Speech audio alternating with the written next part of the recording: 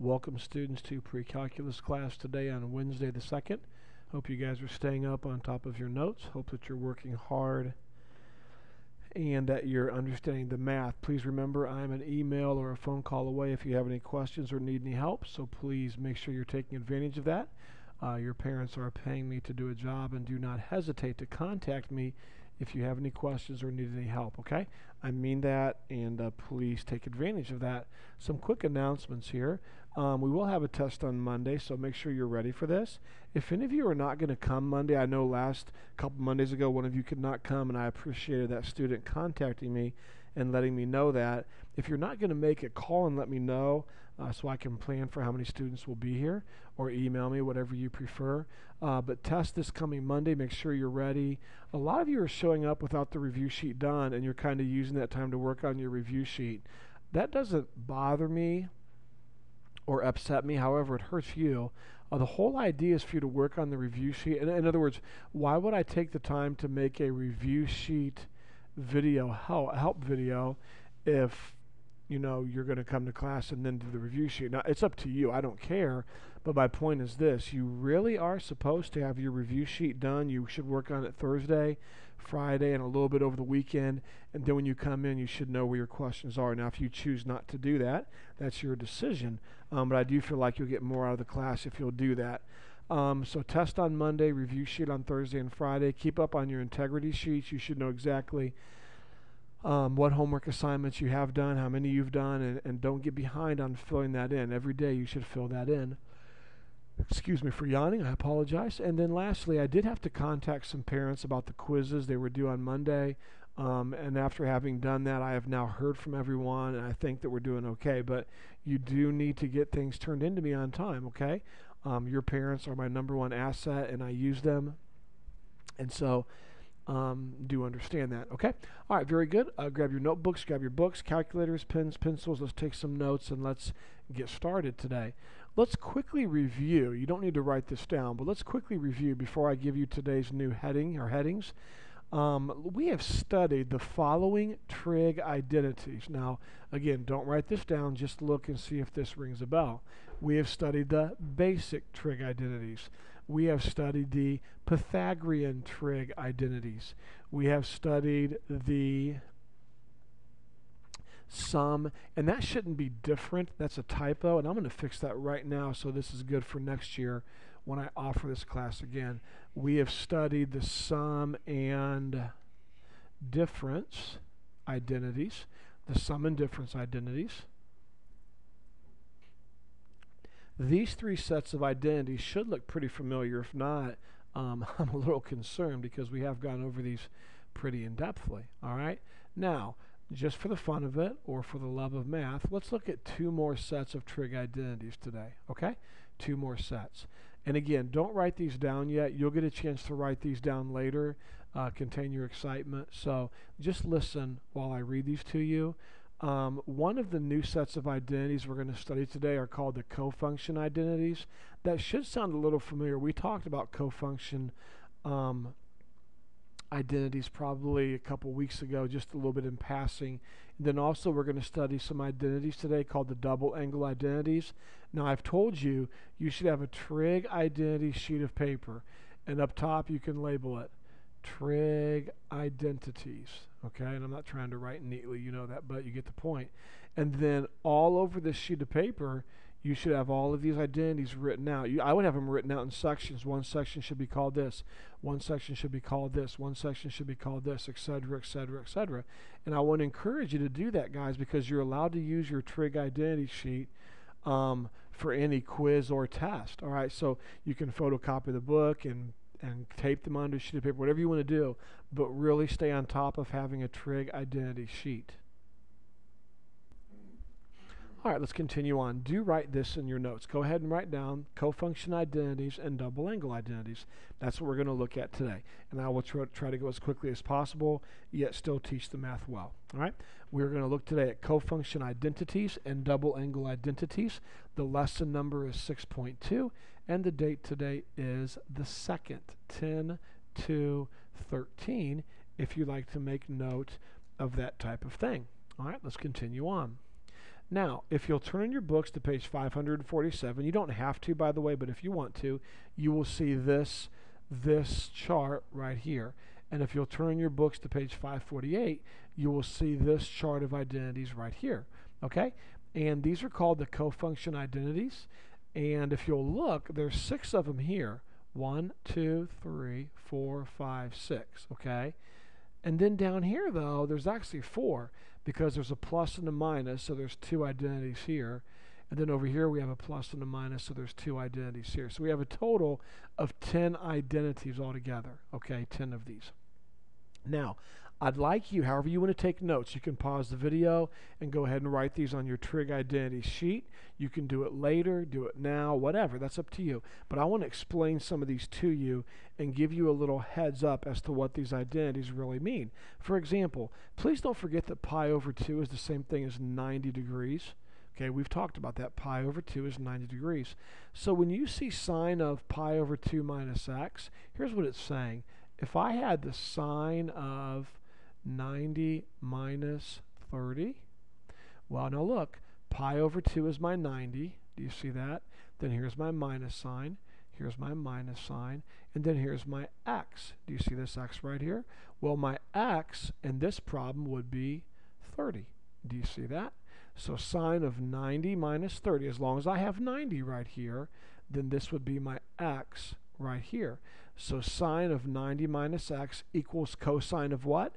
Cosine of x. Cosine of this x right here. So what these trig identities are saying is something like this. If I have sine of 90 minus 30, that's the same thing as cosine of 30. Now why 30? Because that's the angle right here. So whatever angle is right there, that's the angle that goes right there. As long as we have a 90 right here. Same thing with tangent. Look at this. Tangent of 90 minus x. So if I had tangent of 90 minus 25, that would be the exact same thing as the cotangent of, now what's my x, what's my angle, 25 degrees. So the tangent of 90 minus 25 would be the exact same thing as the cotangent of 25 degrees. Why 25? Because that's the number right here. Are you seeing this okay? I hope that you are. It's very important that you understand what these trig identities do for you, okay? And I could go through each one of these and give an example. I'm not going to do that. Now down here it's a little different. Here I have sine, and notice in all of these parentheses, the 90 came first, and then minus x. Do you see that? But notice in these cofunction identities down here, the x comes first, and then plus 90, or pi over 2. So what this is saying is something like this. If I had sine of, I don't know, 50, no, let's say 120 minus 90, that would be the same thing as, now stop and look, match everything up. Here's your sine, here's your sine, here's your x is 120, here's your negative sign, here's 90, here's 90. And then it equals, now look at the minus sign. The minus sign is in red over here. So we know we're going to use the red sign from over here. So red. So there's your minus sign, red. And then cosine comes next, cosine. And then cosine of what? X. Well, what's your x over here? Here's your x, follow the arrow, 120. So cosine of 120. There we go. So the sine of 120 minus 90 equals negative cosine of 120. Now that's true. Whatever this angle is right here, you would put over here, as long as this is 90 degrees right here. And watch your signs too. There's a negative sign out front according to this trig identity. Let me show you one more thing, then we'll keep moving, okay? If I had the cosine of, I don't know, 50 plus 90, those are all degrees, of course, that would equal, now let's stop. Here's my cosine, here's my cosine, here's my x is 50. I have a plus sign, pi over 2 is 90, so there's my 90. Now I have a plus sign, and plus is in black up here, so when I come over here I want the black sign, which is negative, and then sine, so sine, and then sine of what? X. Well, x is, follow the arrow, x is 50. So the cosine of 50 plus 90 equals the negative sine of 50. Okay? I hope you're understanding that. That's what these trig identities do for you. These are called the cofunction identities, and you do not need to memorize them, but you do need to be familiar with them. Okay, let's talk about the double angle identities. Now, I'm not sure why I did not write down the page number, but the page number for these, if you want to make note of this, I'm looking it up right now while I'm talking, is page 551. Page 551. So again, you can pause the video, copy these down now, do it later, but you do want these on your trig identity sheet. Now, let me show you what is so unique about the double angle identities. You start off with sine of 2 times an angle. 2 times x is your degrees or your radians. And look, these identities allow you to rewrite this so that you don't have the 2 in there with the angle. It's just sine of x or cosine of x. You see, they're called, excuse me again for yawning, I'm sorry, a little tired today. They're called the double angle identities because you have a 2 right here in your original starting trig expression. Look at this, 2x. But then over here when I write the equivalency, notice everything I'm taking the tangent of is just x. It's not 2x. So the double angle identities allow you to take an angle that's being multiplied by 2 and rewrite it so that that 2 is no longer with the angle. Now look at what's special about the cosine of 2x function. There are 3 expressions. This, you could use this, or you could use this, or you could use this. All 3 of those equal cosine of 2x. Now, why do we want to write all 3 down? Because in different situations, you will want to use different ones of these depending on what you're trying to do. And we'll do some problems and you'll get more used to that later as we go along. So I hope I've at least explained these decently well, I hope. And now let me give you some closure. We're going to get into 1, 2, 3, 4, 5, 6, about 7 or 8 problems. But 3 or 4 of those were the same problem right here. 2, 3, all 4 of those are one problem. So it's really about 5 problems, and then we can get into today's homework. So I'll try to go fast and get this over with quickly. Okay, let's start off by finding, write this in your notes please, problem number 1 today. Let's find an equivalent expression for tangent of x plus pi over 2. And probably on a test or a quiz, I would let you know what your goal would be on this. And in this case here, go ahead and write this down. Your goal would be to take this expression here and break it all the way down and simplify it until you come up with this right here. So that's your goal. And you're like, wow, that's pretty much impossible. It's not that bad. Please watch, okay? All right, first of all, we have tangent of x plus pi over 2. Now, if you'll look at your cofunction identities, you will see none of them match this. None of them. Look up here.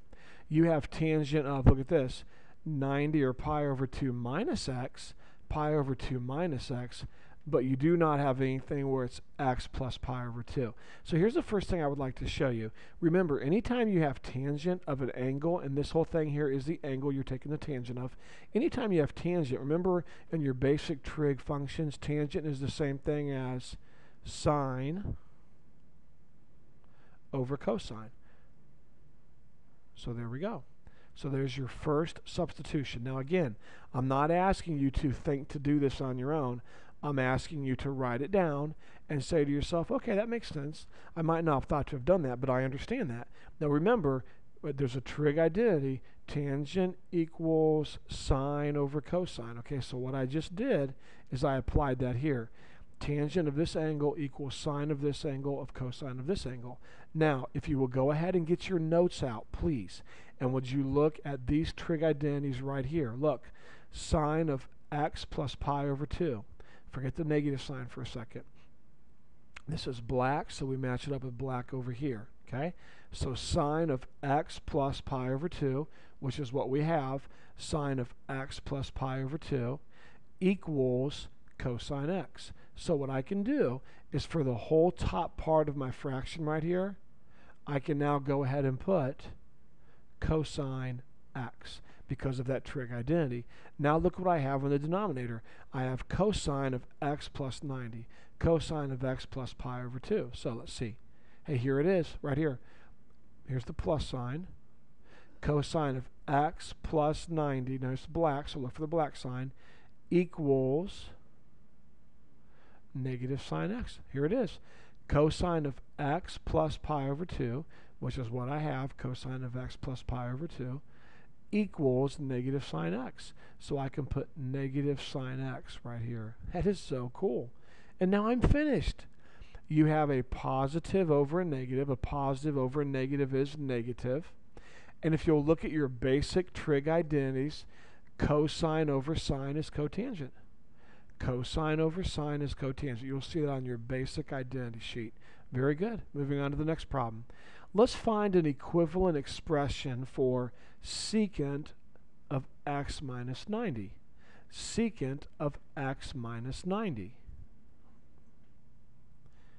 Now what I would like us to do is I would like us to take secant of x minus 90, and I would like us to break that all the way down until we end up with this. Cosecant of x. Cosecant of x.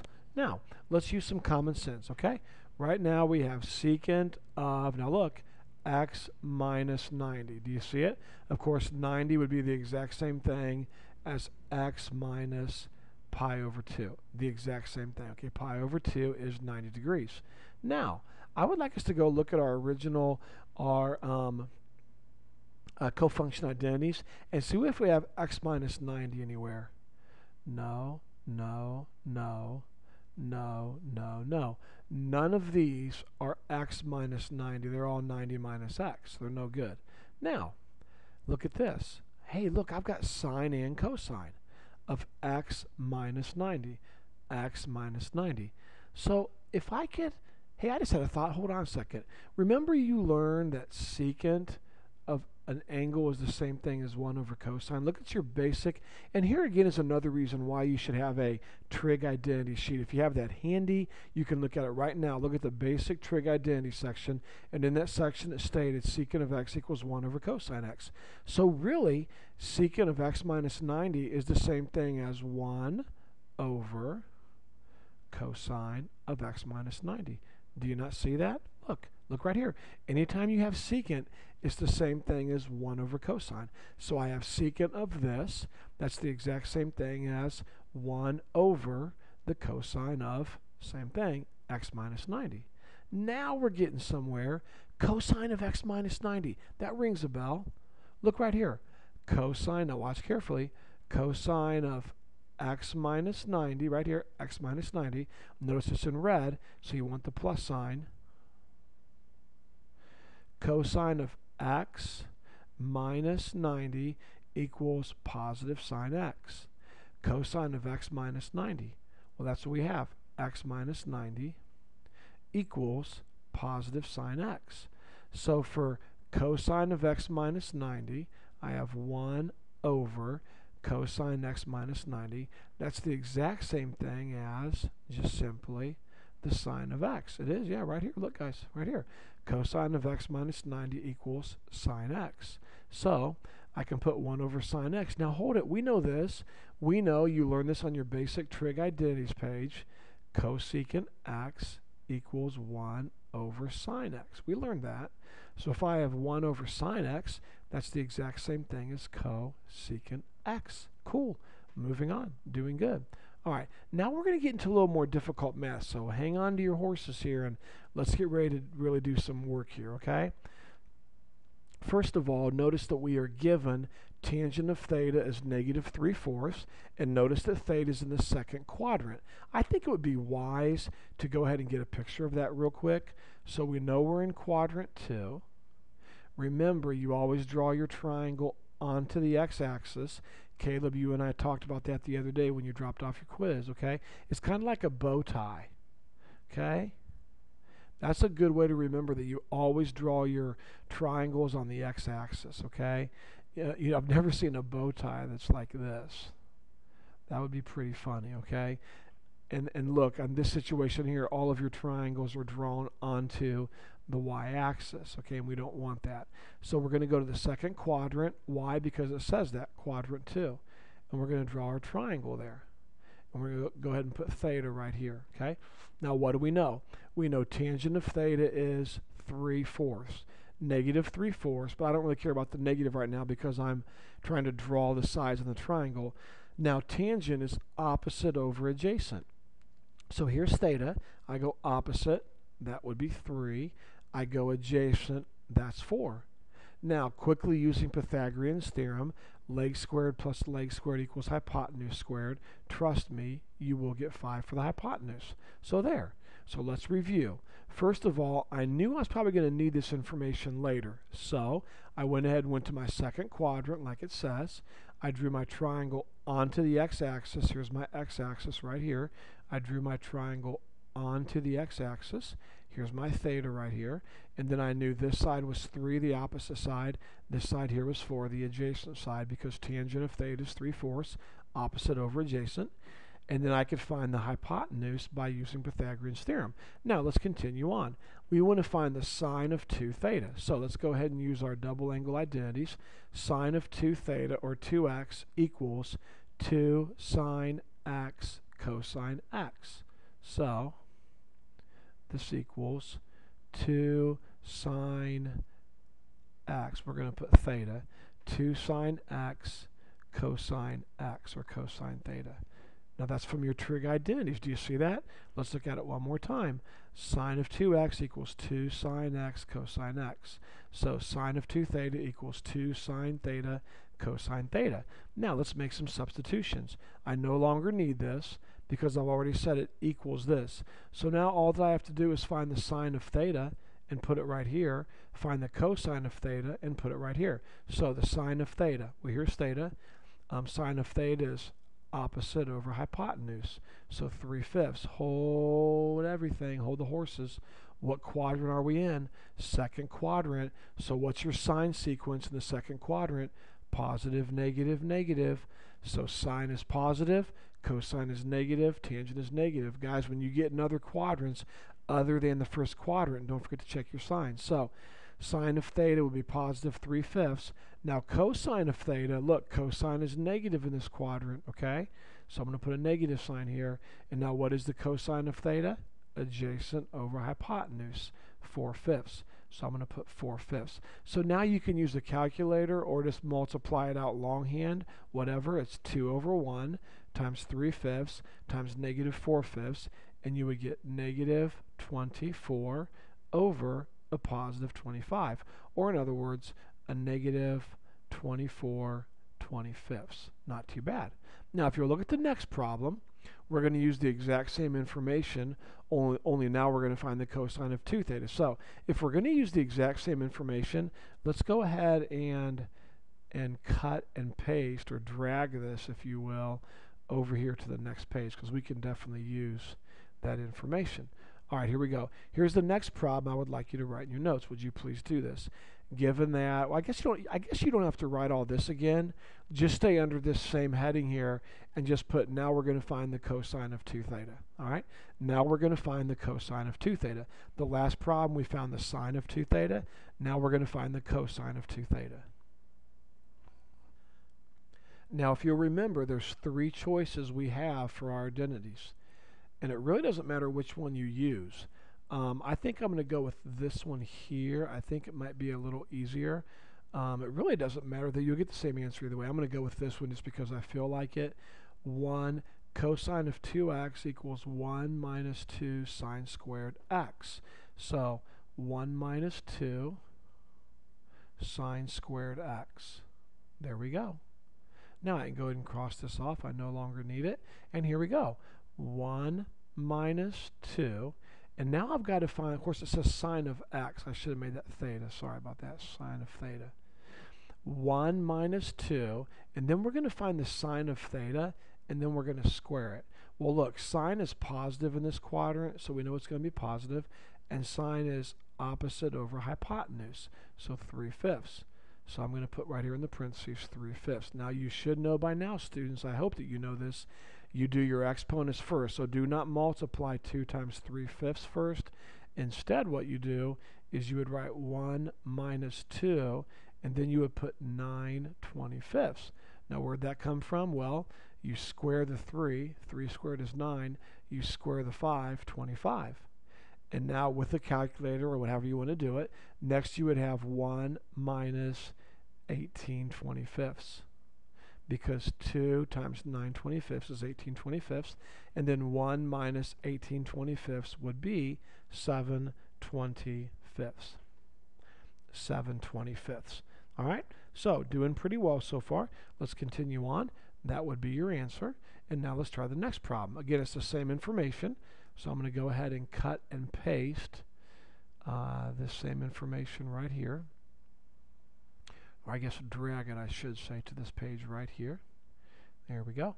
And now let's go ahead and use this same information. Now we're going to find the tangent of 2 theta. Tangent of 2 theta. Let's go to our trig identities here. Tangent of 2 theta is this right here, 2 tangent x minus tangent squared. So 2 tangent x, 1 minus tangent squared. Get this thing to work here.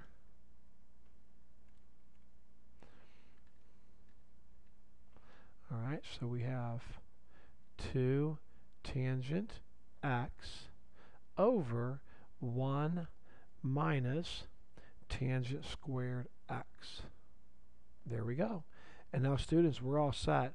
What is tangent in this quadrant? Well, sine, cosine, tangent, it's negative. And tangent would be opposite over adjacent, 3/4. So up top I have 2 tangent of x, or 2 tangent of theta. I guess all of this should be theta. And again, I apologize, make that theta. So 2 tangent theta, that would be 2 times negative 3/4, because tangent of theta is negative 3/4.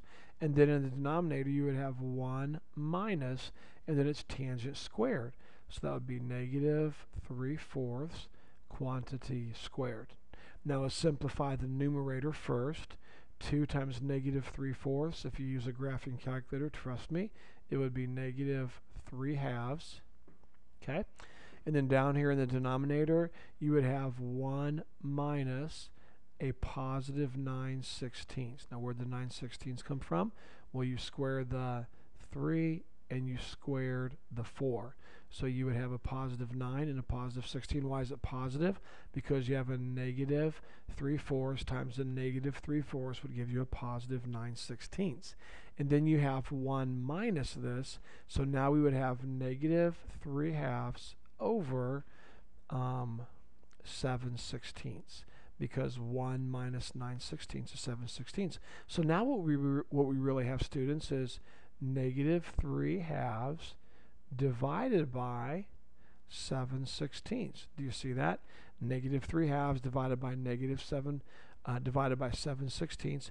And remember, when you're dividing fractions, you change the division to multiplication and you flip the fraction. So really, I'm going to have a 16 up top, and really I'll have a 7 in the bottom, so 16 over 7. Now 2 will cancel into 16 8 times, and you have a negative times a positive, which would be a negative 3/2 times a positive 16/7 would be a negative 24 over 7. Where the negative come from? 3 times 8. Where the 7 come from? 1 times 7. So negative 24 over 7. And now one more problem, and then after this one we just have a couple more and we're done. So just 2 more. Now, this one's going to be pretty decently confusing, so I really do ask that you'll give me your undivided attention. I really feel like you're going to need to do that to get this problem right, okay? So first of all, I want to take this information and drag it to the next page, because again, we're still using the same, pretty much the same information. Okay, now look, please watch this, students. It's very important that you see this, okay? I want you to tell me, find each of the following. Tell me the quadrant in which 2 theta lies. The quadrant in which 2 theta lies. Now, let's just hold on a second, okay? First of all, let's go back to our answers here for just a second. Would you do that, please? Watch this. When I found the sine of 2 theta, what kind of answer did I get? Negative. When I found the cosine of 2 theta, I got out a positive. And when I found the tangent of 2 theta, I know I just erased it there, but I got out a negative answer. So that means all of my 2 theta answers went like this. Are you ready? Sine was, let's write it like this. Now watch this. Sine of 2 theta was negative. The cosine of 2 theta was positive. And the tangent of 2 theta was what? Negative. So when I found the sine, cosine, now watch this, students. When I found the sine, cosine, and tangent of 2 theta, what was my sine sequence I got out for sine, cosine, and tangent? Negative, positive, negative. Oh, really? Say that again. Negative, positive, negative. Which one of the quadrants has a sine sequence of negative, positive, negative? This one down here.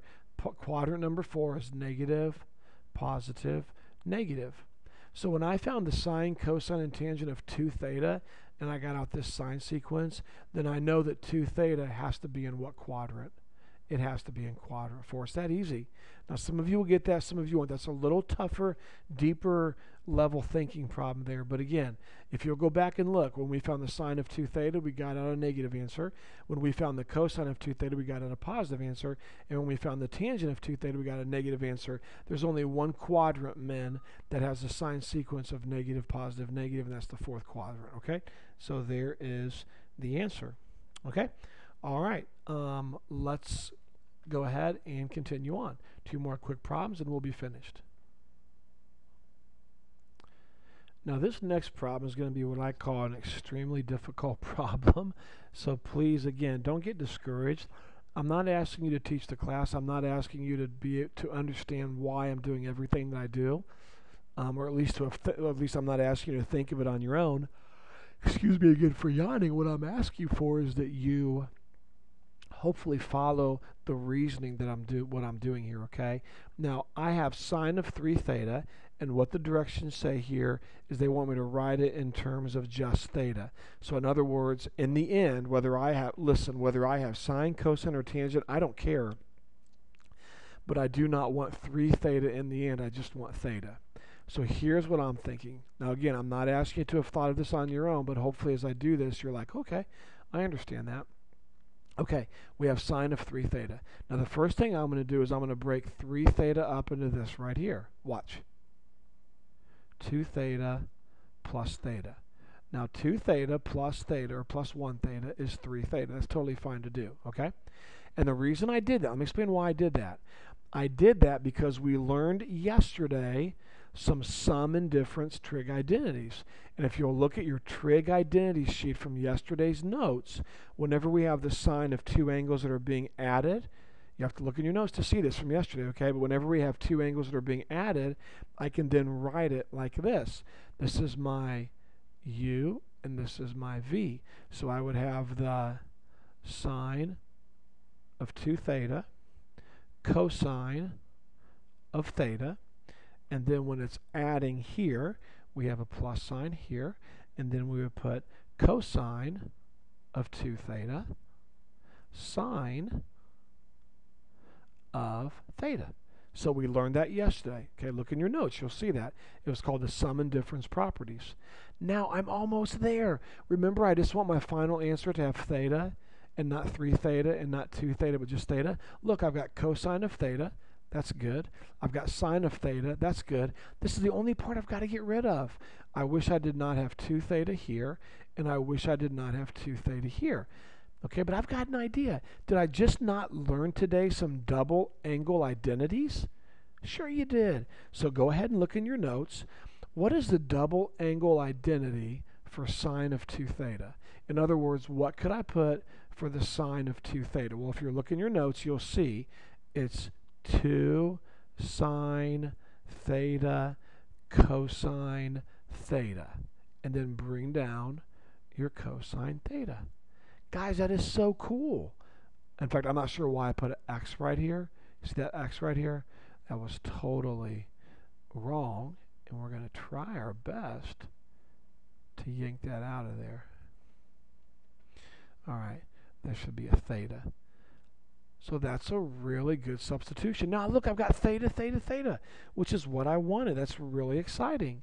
Now, I've got, bring down your plus sign. I'm going to put a parenthesis here for cosine of 2 theta. See this sine theta right here? I'm just going to go ahead and bring that down. Okay, I'm fine with that. It's just theta, not 2 theta, so I'm good with that.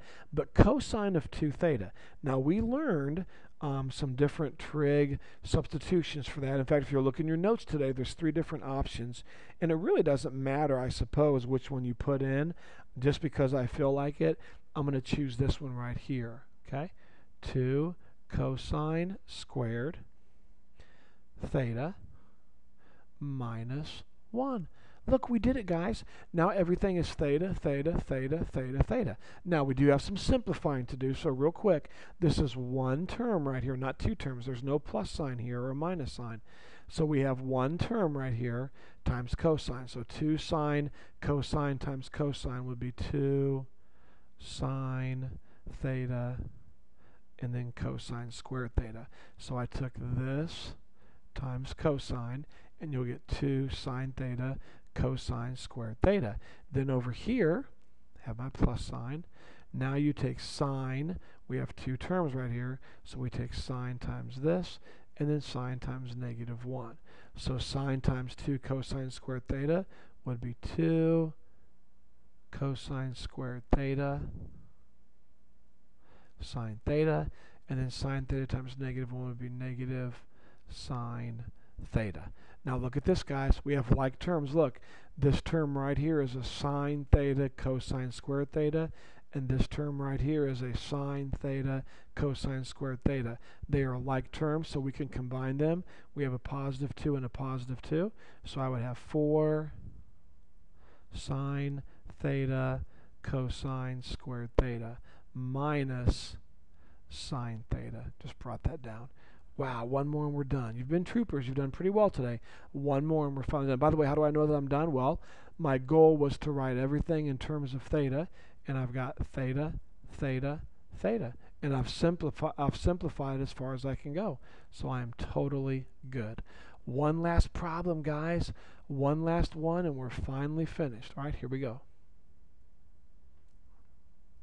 Now, this problem here is pretty difficult. Okay, I want to warn you ahead of time. And before we get started, I have to do something down here in the corner that we're going to use later. If you will take a moment and look on page 551 at your double angle identities, or look in your notes if you've written them down, you're going to see this. On the double angle identity page, you're going to see cosine of 2x equals, now I'm going to go with the bottom one, which is 2 cosine squared x minus 1. Now, does everybody see that? That's on your double angle identities box, okay? And it's on the right side. Cosine of 2x equals 2 cosine squared x minus 1. Now, you're going to see why I'm doing this later, so don't worry about it now. Trust me, you'll see why later. But I want to get cosine squared all by itself, okay? So, if I'm going to get cosine squared all by itself, I first of all bring the negative 1 over and make it a positive 1. So now I have cosine of 2x and then plus 1 equals 2 cosine squared x. And now I'm going to divide both sides by 2 to get rid of this 2 right here, and I'm left with this right here. I'm left with cosine of 2x plus 1 all over 2, okay? All of that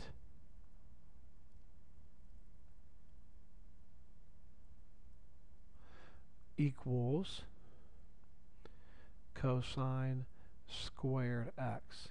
So I took a given trig identity in the double angle identities box, and I rewrote it kind of like this. And there's a reason why I've done that, and you're going to see why a little bit later in this problem, okay? So we're going to come back to this later. Now let's come up here. Okay, let's write cosine cubed x in terms of x's and 2x's as long as everything is only raised to the first power. Now right now, if you'll look, this thing is raised to the third power, right? Sure it is. but I want us to simplify this thing right here in such a way that when I'm all done simplifying it, I only have everything is only to the first power, and I'll have x's and 2x's for my angle. So let's see if we can't do that, okay? So I'm going to take cosine cubed x, and the first thing I'm going to do is I'm going to split it up like this. Now see if this makes sense. I'm going to write cosine squared x cosine x. Now that makes sense. That's like having x cubed in algebra, and you write x squared times x squared x. X squared x is the same thing as x cubed. And that's what I did here with my cosines. Cosine cubed is the same thing as cosine squared times cosine x. Now, here's why I did that. This is so cool. Now you see why I did all this manipulations down here. What does cosine squared equal? It equals this. So for cosine squared, I'm going to put a parenthesis, and I'm going to put cosine of 2x plus 1 all over 2, and now bring down your cosine x times, and of course cosine x can be put over 1, cosine x over 1. And now we're done. That's it. So basically what I would have is up top I would have cosine of 2x plus 1 times cosine of x all over 2. You did it. Notice everything is in powers of 1. We don't have a cosine squared, or we don't have a cosine cubed anywhere. So everything's written in the first power. And then we have x's and 2x's, cosine of 2x, cosine of x. Now if you wanted to take this cosine here and multiply it through, I guess you could do that. That would be okay. Not the end. I would just leave it like this personally. And there we go. We did it. This has not been easy, and it's not supposed to be. This is pre-calculus, and it's called pre-calculus for a reason. But I think if you'll be patient and work on these, and realize my tests and quizzes will be reasonable. I'm not going to bury you. I think you can do this stuff, okay? All right, here's your homework. Go ahead and write this down. We're looking at 8 problems. 8 total problems, page 553, numbers 5 through 15 odd, and then also numbers 23 and 26. Call me or email me if you have questions. Please continue to work hard, and there's a homework help video to watch if you need help on your homework. Have a good day.